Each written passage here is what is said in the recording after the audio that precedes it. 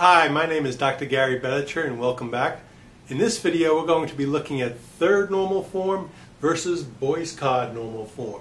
In the previous video we looked at what third normal form is, and to refresh your memory, let's get it here on the whiteboard.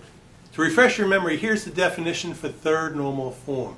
A relation is in third normal form if for every functional dependency x is on the left hand side, it's a set of attributes, a is on the right hand side, it is non-prime, and it's a member of F closure, then X has to be a superkey. So for every functional dependency where the right hand side is non-prime, the left hand side has to be a superkey. Now for Boyce-Codd normal form, all we do is the following. In Boyce-Codd normal form, for every functional dependency, the left hand side has to be a superkey, whether the right hand side is prime or whether the right hand side is non-prime.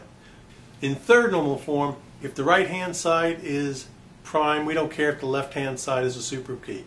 Third normal form, if the right hand side is non-prime, then the left hand side has to be a superkey. Boyce-Codd normal form, left hand side has to always be a superkey. Now let's take a look at an example. Now here's an example where we have R, A, B, C, and two sets of functional dependencies. A, B function determines C, and C function determines A. Now in this example, the keys are as follows. A, B is a key and B, C is a key. So all the attributes are prime. Now if we look over here, the right hand side is prime, but the left hand side is a superkey, we're okay.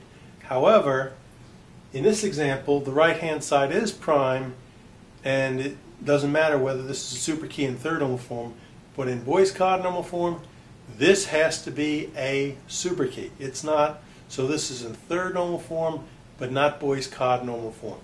Hope this helps. Thanks a lot.